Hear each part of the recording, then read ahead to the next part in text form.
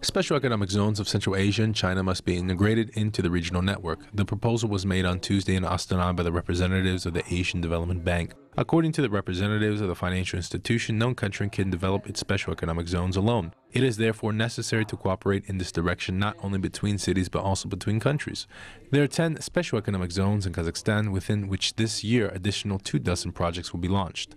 Помимо тех 150 проектов, о которых мы с вами говорили, 100 проектов. An additional 150 projects, 100 are in the implementation in special economic zones. This year we hope to include 25 projects. After entering full capacity, we expect an additional 3,000 jobs.